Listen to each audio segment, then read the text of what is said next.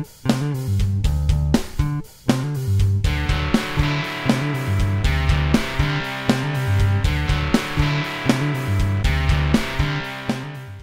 this home inventory quick tip, we will look at storing your inventory file on Dropbox.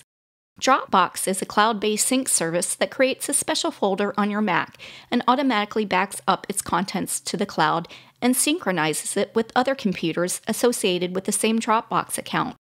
If you don't already have a Dropbox account, head over to their website at dropbox.com to sign up. It's free and comes with a few gigabytes of storage. Now, let's take a look at how to store your inventory file in Dropbox. If you have an existing file you wish to move to Dropbox, choose Save As from the File menu. Choose the Dropbox folder on your Mac from the Save panel, and then click the Save button. This will create a copy of your file in the Dropbox folder.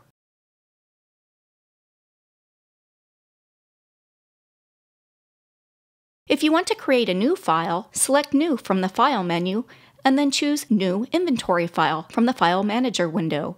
When the File panel appears, give your inventory file a name and select the Dropbox folder on your Mac as its location.